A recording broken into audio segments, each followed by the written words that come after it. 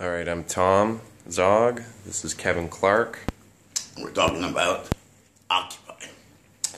We're from the People's Political Party. You might remember us. You will remember a couple of years ago, I believe he was one of the youngest provincial party president in the history of Ontario.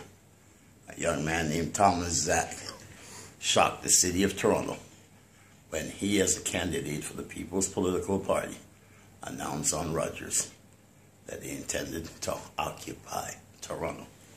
He says the People's Political Party intended to occupy Toronto. I supported Thomas Zack fully then, but I did not support the methods that many individuals in Occupy were resorting to. I believe that the concept of Occupy was awesome. It was about poverty, the needs of humanity, in comparison to the wants of the few, the corporate greed. Canada out of Afghanistan, that was the chant that Occupy chant, because we are a peaceful nation. And to keep the peace, we must see that the needs of the people are always maintained in their time of need. So let's talk about housing. The large amount of people who are displaced, the large amount of people who are without homes. But the corporate structure is so many of these homes that could save these precious lives of people are being stored up or being left there for the sake of profit or for the sake of write-offs. What if we had the people occupy those homes? Would we have the same homeless problem? Would we have the same amount of poverty? Our law is precious. Leave all well. But no longer the law is about the people, because the law has been invaded by those who are there for their own power-hungry struggle, or those who are there for financial rewards or to make quotas. It is time for the people to occupy their law, to occupy justice. Our government has been invaded by politicians and politics. No longer do we have that pure public servant who is not there just for a career or a pension or to exercise authority over someone. We have a government that is occupied by the people. How is a government occupied by the people when the focus of that government is the people? Politicians have taken over our government. Now it's liberal, conservative, new Democrats, or Democrats or Republican. It's not about government. Once you are elected to government, your party ties does not matter, because now you are a servant to the people. So, Amen to that. So, here's what I propose. We're going to show who poverty affects.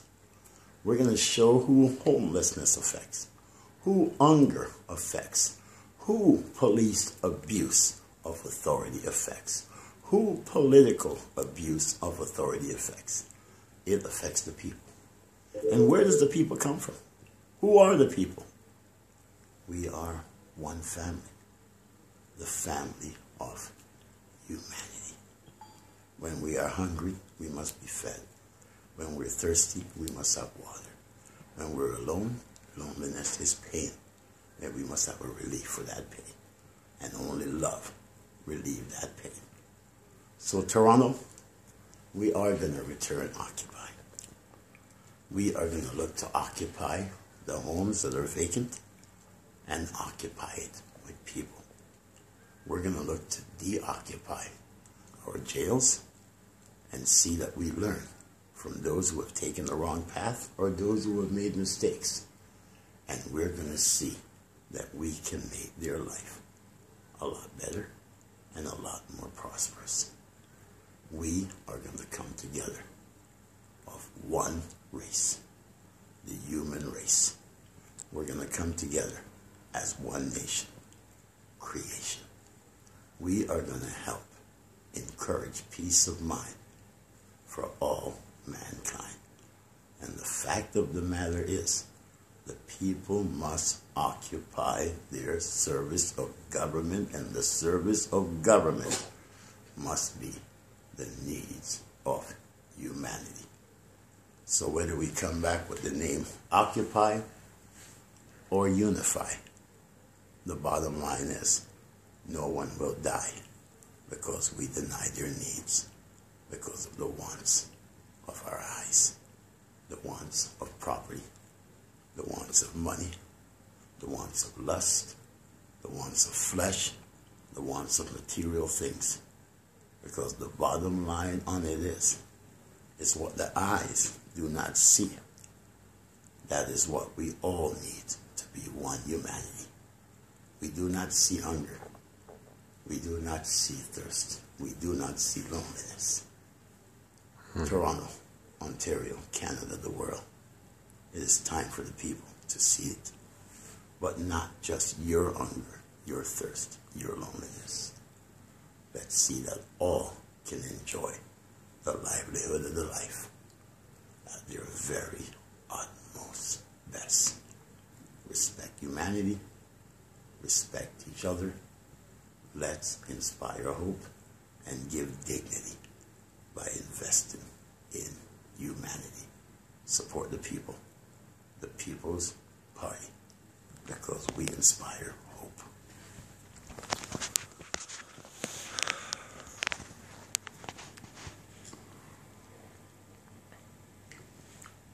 A few years ago, when me and Kevin started this party, we wanted to do the best that we could. We wanted to tackle this false dichotomy between left and right. Nice. We wanted our party to be focused on what was in the best interests of the people, because we come from the understanding that we're all in this together. Now, we don't pretend to have all of the answers or all of the solutions. We need you for that. Nice. This is a conversation that everyone needs to be a part of, because we are only aware of the things that we are aware of. And there are things that you are aware of in your own experiences. And by sharing those, we can all better understand how to make the world better. If we want to make the world better, it's about realizing that we're in it together. And I mean, if you want to be really analytical, we are literally in the world together. We're all on this rock. Breathing the same breath. Drinking the same water. Eating the same nutrition, whether we have healthy food or unhealthy food.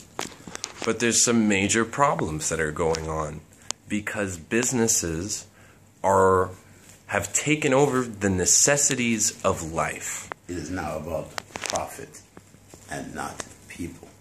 And the fact of life is that we cannot grow the trees quick enough. So would you replace your oxygen for the sake of $1 million? Let's save them $1 billion. But what is a dollar? What is a dollar? A dollar is a representation of value. And every year, the inflation rate goes up. Every year, things cost more. But does your paycheck go up every year? No. Every year, they're giving you less and less and less. So why not take the real value? L, life. O, off. V, value. E, what gives you a life of value? Except equality. Because if I give equality to you, and people start focusing on the equality of humanity and be true, realize that even though many will say the blood underneath is blue, blood cells are red and white. So people are not black or white because the blood cells are not black or white. We are living in separation, which leads to discrimination, which leads to fear. And that fear leaves a lot of people hungry, a lot of people without, because we no longer embrace the needs of support, of giving to the livelihood of our fellow man, because we are more concerned about ourselves.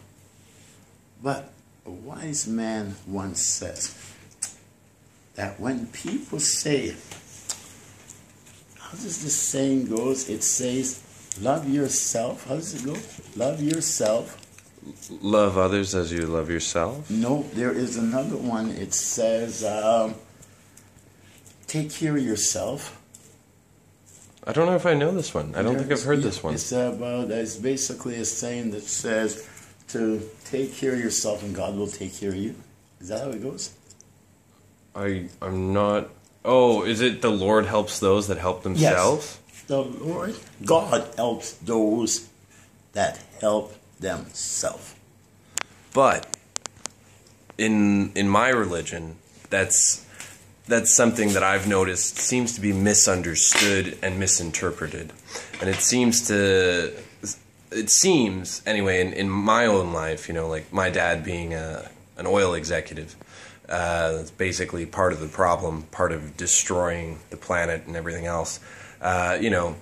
Him trying to help himself, to a bunch of money, that's not what the Lord wanted him to. That's not what that meant. You know what I mean? But here's what makes this here not religion. This is now reality, right? The saying, God helps those who help themselves. Only a fool will believe that. I believe God helps those who help others. Because if God helps those who help themselves, what would you need God for if you can help yourself? If you can help yourself, what are you going to need God for? God help those who help themselves, so what are you going to need God for? But God help those who help others. An interesting verse in the Bible, and we might get a little sidetracked here, but let's understand this. All of our laws are founded on God. And there are a lot of judges and lawyers that don't believe in a God, which opens a huge question, like how can you ethically participate in that system if you don't believe in the fundamental concept that it is based upon? But we're going to get to the real issue of religion. We're going to get to the issue of race, because I don't believe in race and religion. I believe in one race, my race. I know in my eyes that my race is the greatest race. And there's many fools out there who say, he's saying black race. No, I despise black race. I despise the white race. I only respect one race. That's the human race. And he doesn't mean the rat race either. Because, that's basically what we're living in, folks. The rat race. It's terrible. Race. So let's embrace the human race. And when we embrace humanity, we can end the hypocrisy, because people will not deceive you with false reality. Look at my palm. Do they look black to you? My grandfather's a Caucasian. My grandmother's a Negro. They had 14 kids together. So you ask, were they black or white? No. They were blood cells and oxygen. They were of creation. Creation. When we focus on creation, that is the cornerstone. Not, I would say the root, but it's not the cornerstone, it's the root to our focus and our mission, which is world peace. Peace on earth, goodwill to all. And the only way we can encourage that is to have us embrace humanity. And to embrace humanity, we must embrace creation. You know, Martin Luther King once said, "Peace is not the absence of tension, but the presence of justice." Aha, well said, well said. That's what it's all about, right? And we have so much injustice in our world right now. The reason we're being pushed closer and closer towards the brink of some war that the people in those countries don't want and the people in these countries don't want. So for us to address those issues, we are going to focus on true issues. I have a meaning for Toronto. T for that's. O for our. R for righteous. T-O-R, that's our righteous. O, opportunity. N, not. T, to. O, oppress. That's our righteous opportunity not to oppress. Toronto. So how do we become... That's our righteous opportunity not to oppress. Toronto. Yeah. That's brilliant. You know, 6 million people from all over the world live here. Every race, religion, creed.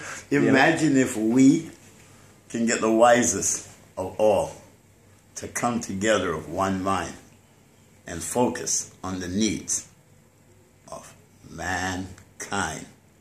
People say, why don't you say man? Why don't you say, no, I say mankind because you see, mankind is 3 in 1. Those who say God, they'll say God the Father, the Son, the Holy Ghost. But there's 3 that's greater. And that's the man, the woman, and the child.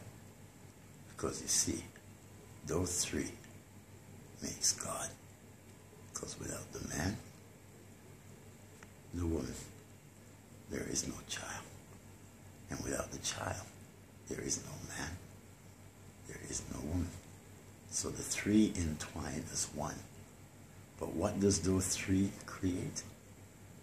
They create God. Because if those 3 didn't exist, who would be there to know of God? Now there's another word I use to describe God. For those who say they're atheists or those who are against the atheists, I have nothing against the atheists. No, and honestly, I think God probably understands why you'd be an atheist. Well, of course, because God made them atheists. Because they already believe, a large percentage of atheists already know God. So they don't need to believe. What do you need to believe? What you already know. And how do you know they know God? Because of their deeds, because of their actions, because of how they carry themselves. So they might say, I don't believe that there is a God there, but they don't need to believe because God already knows them. And if God knows them, then they know God.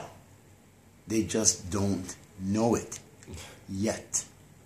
So you remember, as I tell you today, and I firmly, truly, and believe that for those who judge the atheists, may God have mercy on you, because if you judge the atheists, what you are going to prove is the total power of God, because there will be more atheists that will enter the kingdom of heaven than those Amen.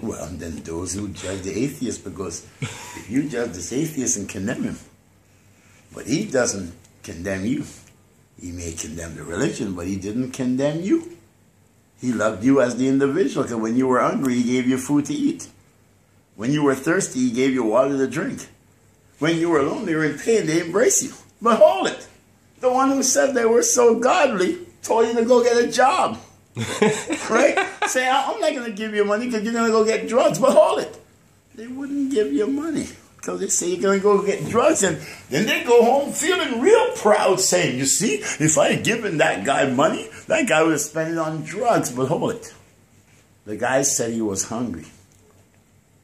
And you were so low and so ungodly, glorifying yourself, you walked right by the McDonald's, and the McDonald's would have exchanged your money for food, so you wouldn't have to have no fear that he was going to spend the money God entrusted in you on drugs. But you were so mighty in yourself that you just let a man go hungry. So you just went against God's law, because God says when a man is hungry, give him food to eat. So God sent that person in the disguise of a drug addict to see if you were going to focus on his needs, or were you going to judge him because of his transgression. And here's the thing. Even if the guy goes and buys drugs, do you know why people do like hard drugs, like stuff like crack or heroin? But let's get away from that. Let's say it was -30 outside.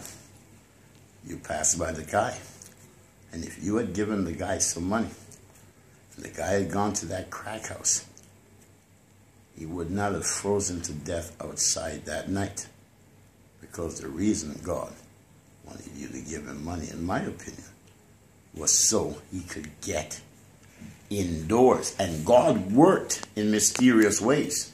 So you say, yeah, but he's going to a crack house. Unfortunately, only the crack house would have accepted him. And God takes care of his children. And God's main purpose was to see that this person did not freeze to death outside. So it's just like this evening when I got into an argument with someone and they'd ask for bus fare home. But I spoke out and I got angry at them. And it was ignorant. They left and walked away. But God took my anger and turned it into a positive. Because if I didn't get angry, she wouldn't have walked away. And if she didn't have walked away, that old lady who was trying to find a homeless shelter would have been walking from Young all the way distance to Bathurst. Thank God she walked away and walked in that direction, because they met up each other, and she was able to direct her to the homeless shelter. And thank God I ended up having to walk that way, because I was concerned about her having bus fare. Because when we reached the corner where our bus stop is, some girl came up behind another and threw her down to the ground. And if I wasn't there, we probably would have seen another murder in Toronto. So remember one thing about the negative things in life. Remember one thing about mistakes. Why you do not judge people because of them. Because there's only one word to describe a mistake. A lesson to be learned. And who is against learning? Certainly not a wise man. So, Toronto, we're going to look to deal with the needs of humanity. And John told you, we're not here to fight you. We are here to set you straight if you are not straight. Well, we're really here to help. To help. God is with us, and do support the people, the People's Political Party of Ontario, and soon to come, the People's Party of Canada. We love you guys. Our website, www.peoples, Peoples, hope.com.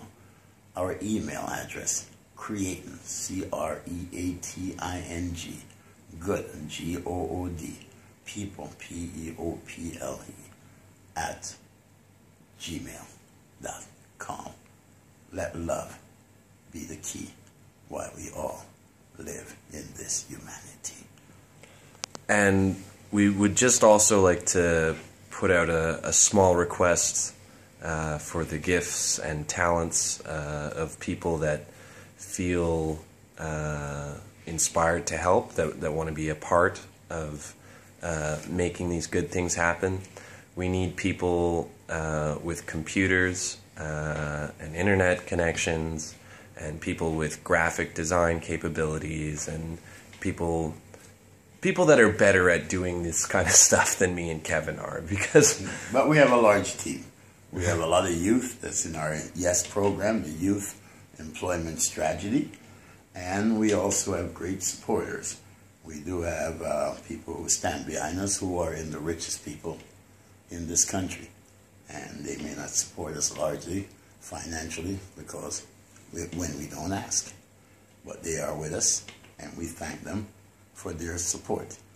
We also have a large amount of international support, whether it's Nigeria, Pakistan, all across the world. People are embracing the People's Political Party. Why? Because we are the people's voice. And the only way for us to deal with our most pressing social issues is for us to take back what belongs to all of us. And government is from God. Government is a service of God. And government is a service to do good. And we must return government back to the people. Our law must stand for what it means. L-A-W. Leave all well. The law is not for personal gains and not for vengeance. And we must deal with our social decay. Poverty is not the right way. We cannot condone spending billions on wars while millions go hungry because of the billions we spend on the war. We must house people because nature and the environment takes a great toll on the physical flesh. We must feed the hungry. We must teach the children well. And there's only 3 ways to teach the children: love, acceptance, forgiveness. Teach them to have fun. And when you love, accept others, and forgive. Oh, you saw that? That was just a point in but.